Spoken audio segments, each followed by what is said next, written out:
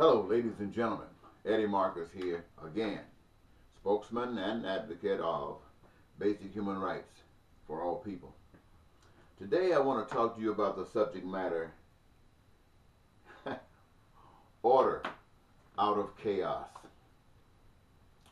For years now, we've heard that there is a power that rests behind the curtain with an objective of having total control over the whole human population as well as the whole geographics of the earth.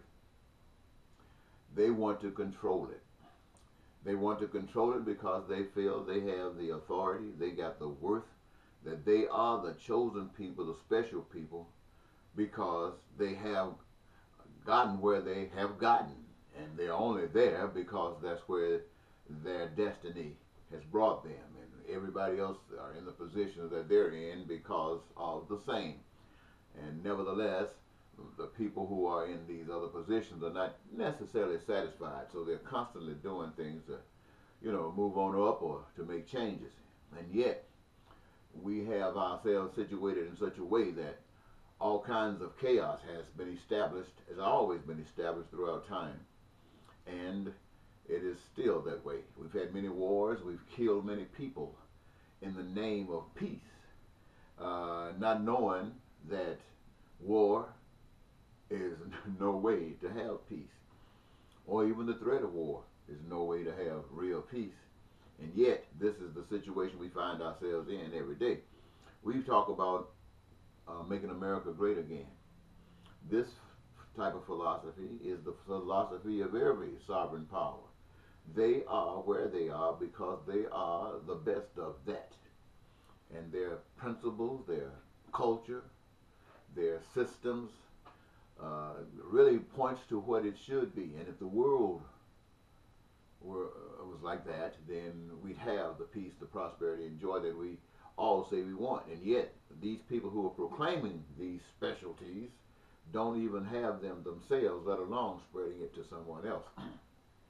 And so what we have, as I have seen it, is a bunch of lies being perpetrated on the people, the masses of the people, by those who got galls and bowls enough to do it, to a group of people who are weak and unattentive enough to recognize what's going on and have enough faith to stop it. And yet, when people say that anyone who think along many of these lines are entertaining conspiracy, the conspiracy theories they always call them, meaning that it's some phony stuff that came up out of somebody's mind. I remember many years ago doing some research and running across the New World Order and those people behind the curtain. And it had been predicted that in the year 2000 something strangely was going to happen. And that strange thing that happened really did, that they predicted really did happen. That's when George Bush was able to become president of the United States in a crazy type of situation. And for those of who have followed it since then, the same thing happened with Donald Trump. And yet some of the old crazy things that's happening here with Trump in relationship to the Russians about sanctions seems to be sort of similar to the same things that happened with Reagan and the Iranians over Jimmy Carter. Hold the hostages until we get through. Make Jimmy Carter look bad. I win. We get our hostages back. You get your little payola. And so, ladies and gentlemen, what I'm actually stating to you is order out of chaos. They are trying to, the way all of the documentation, all of the evidence indicates that they want another third war. They want to start as much confusion as possible. Christianity against Islam or any other bodies who are going to get in there. They want to start talking about colors, races, and this type of agenda. Everything. People talk about the guy in North Korea, how he would just kill a person in a heartbeat. And people of our nation would say that that's horrible and despicable, and we should be all against that. And the truth of the matter is, we're just so blinded that we don't even recognize that the President of the United States during these times would do exactly the same thing if those restraints weren't there against him. It is those restraints that prevents him. And really, he's no different than the guy over in North Korea. And we, the people who are blinded, not even aware of what really is going on, we're just as blinded as the people in North Korea. And so while we might not have stooped to that level just yet, we do have a president who's trying to destroy everything that you have held important. The press, religion, assembly, speech, all these kind of things. Want to destroy that, the FBI, bring down everything. Why? To be just like that. And see, now is the greatest opportunity that I can ever think of. This opportunity right now is better than the opportunities of the 50s and the 60s. Then they were talking about voters' rights. Then they were talking about basic human rights for black people. Right now, ladies and gentlemen, we're talking about basic human rights for every people, basic human rights for every nation, basic human rights. And it is a time when we can see that those human rights, unless we do the right thing, are just being torn away by those who have no respect for human rights, and those of us who claim that we do when we don't. The hypocrisy is the evidence that supports the fact that we have the chaos of today. But rather than this chaos creating order out of this chaos, we have heard it to understand that we want to weaken the nations, bring the nations down, where the nations are ready to receive outside support, outside direction, the same as the United States was ready to receive Donald Trump after having a George Bush, a Republican, who was not of their liking. After having a Barack Obama, yes we can man, oh they really hoped in Barack Obama, and he let them down because he couldn't do any more than the predecessor, especially when they jump into the same tune. And so they ended up trusting somebody like Trump. Now the powers behind the curtains are expecting the nations of the world to do the same thing, to be just as blinded. And they who Trump truly is a representation thereof, are ready to step in. And you are so fearful of the terrorist acts that are grabbing you every time you assemble yourselves, till you just want whatever will work. And they say, they who created and played a major role in all of the problems that exist amongst the American people and the people of the world, want to say they got the solution. And you have been dumbfounded so long till you believe exactly what they say. Now when I say dumbfounded, I'm not trying to put you down. I'm saying this. The language you speak is because that's the language you were taught. The religion you hold dear is the one that you have been taught. Your position in the social order of things is that which you have been taught. Any other way, it would have been the same. If you were taught that black was right and white was no way. If you were taught that, that's what you would believe, and that's the way it is. So the ways of peace and prosperity and joy have never been taught in the societies of the world today, especially not here. But now, you've been hearing about it for quite some time. And now, the screen of life is reflected around the world before us all to see what's going on. Now we can have order out of this chaos, but not the one that the guys and the ladies and the powers behind the curtain are trying to seduce us to, but our own. Our own. And I want to, see if I can give you a 101 quick education on some facts that you already can perceive, but you can't believe it because you weren't taught that. Listen to this. The whole earth and everything that it is able to do, whether the resources are above the earth, on the earth, or in the earth, whether they are seen or unseen, they are the result of a power that we can't see, can't touch, can't feel. But the evidence is here. That's not us, ladies and gentlemen, regardless of our color, regardless of our gender, regardless of our nationality. That's not us. That's a power outside of us. Now, but each of us, ladies and gentlemen, who we refer to as individuals or human beings, we mostly look alike to some degree, walk alike, talk alike, and all those other things that are common amongst us. And we require the same thing for survival, same things for survival, which are food, clothing, shelter, education, health care. These are absolutely essential. These are connected to everything in life that we recognize every day, that we utilize every day. These things are connected to every last one of it. And the thing that we need just as much as we need any of those is we need a job whereby there will never be a deficiency. As long as there are the materials, there will never be a deficiency in any of these things that the people need, you and I need for survival. Because that's our mission. But to make this a special kind of thing, you don't just get a job, but you have a job of choice. The choice, my friends, my sisters, and my brothers, that gives you pleasure in doing what you do. As exciting as any sports athlete who loves what he's doing. As important as any lyricist who thrills at what they're doing, or a dancer, or a painter, just love it, or architect, or a teacher, love it, wouldn't have it any other way. And there, my friends, will never be a shortage of this. So we as a human being, we as a population, our human race, would be able to experience peace because there's justice. There's no need for war. We'll be able to experience prosperity because there's no need to lie, to cheat, to steal, to engage ourselves in those things that leads to terrorism and war. None of that. Enjoy in our lives because we're all satisfied with our lives and we're constantly growing, constantly growing. Now, there will be, for those of you who might feel threatened because you're making good money right now.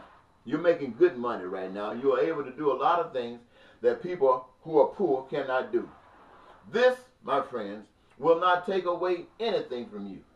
In fact, it will eliminate, if there is to be anything taken, the fear, the threat that you have that those who are at the bottom might, in order to get something, might have to cause you some extra losses. Though, my friends, the way of love, my friends, is this. When you are constantly receiving anything you want to meet your needs, your wants, and your desires, your dreams are being fulfilled in everyday life. This, my friends, is what I'm talking to you about. This is the order that can come out of this chaos that we're in today, if we the people accept it. What we're basically doing is expressing, doing unto others as we would have others to do unto us. Doing that here within the United States of America as we get ready to go into this next electoral process, getting some representatives. Letting them know we're changing our agenda. We're changing the mission of this nation. We're going to get the people, satisfy the people. We the people in the power of one people, one person. One person that's, I guess you can call a person if you want, but a spirit that's generating itself throughout all of us. Now, certain jobs won't be needed. There'll be many additional jobs as needs, but jobs that has to do with money, whether it's taxes and fees and wages and this and that. No, we don't have any need for that. All of that stuff is gone. That was the part of the scam. That's part of the scam of the systems of the world. And our basic function here, as we start, is the fulfillment of the United States dreams, whereby it can become a model to the rest of the world. Not that we're trying to force it on anybody, but what we're doing is respecting one another because this is the way it's going to be. We want to respect one another, and others are not going to allow us to not respect them. No, that stuff is over. So as one grows, the whole nation grows. You won't be losing anything if you're rich. You've got a nice house right now. You got nice cars and ways of transportation right now. You're not going to lose any of that. You're not going to have to worry about a mortgage payment. You're not going to have to worry about a car note. You're not going to have to worry about your electric bills. You're not going to have to worry about your any of that stuff like that. All you have to do, my friends, is enjoy life as you participate in life. Enjoy life as you participate in life. You don't have to worry about having a yard full of cars. That's in the way. You can go and get any car you want anytime you want it. Your vacations, all that stuff has changed. This is about the dream world, my friends, that's in your hands. Now, when I talk to you about that dream world, compare that to what we have today. fighting about this, fighting about that, arguing with Russia about this, arguing with the president about this, who's going to go to jail, that's all you're talking about, who tweeted this, who tweeted that. Now, when an action is taken, say like somebody kills someone, and it comes over on the news, and the first thing most black people say, I believe, because I know I do, that act, I sure hope it was not committed by a black. Because if it is, it takes something from me.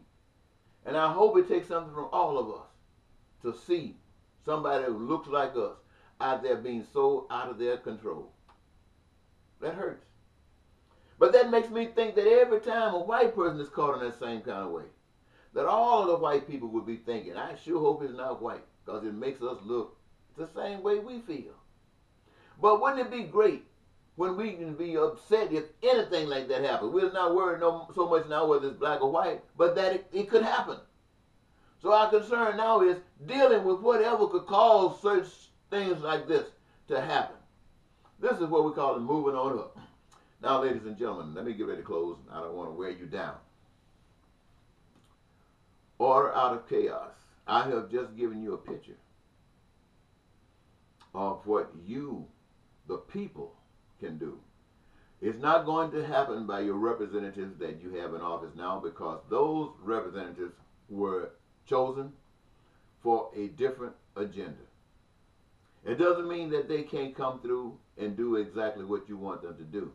But you have to change your mind right now from what they have taught you to what you want and what you are going to teach them about what you are going to require of them.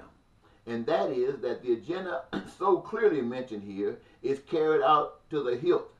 That's what they're going to do. And the control mechanisms that we have somebody over here owning the oil here, you call it kind of nationalizing, so to speak, taking these individuals and these corporations and people, groups of people who have benefited at the expense of the loss that have gone to the multitudes of people, taking that back and putting it back in the hands of the people. The people are saying, this is ours according to reality. And we love it. And thank God for all of us. And we're going to make sure that all of us enjoy this life while we are here. We're not going to even worry about the next life. We're just going to enjoy this one by creating it, making it beautiful, leaving you alone as long as what you're doing does not infringe upon the peace and the comfort of someone else. I usually would say God wants that. But some people don't believe in God. So to them, I'd have to say, I want that. Now, God would not be ashamed of wanting that. I am not ashamed of wanting that.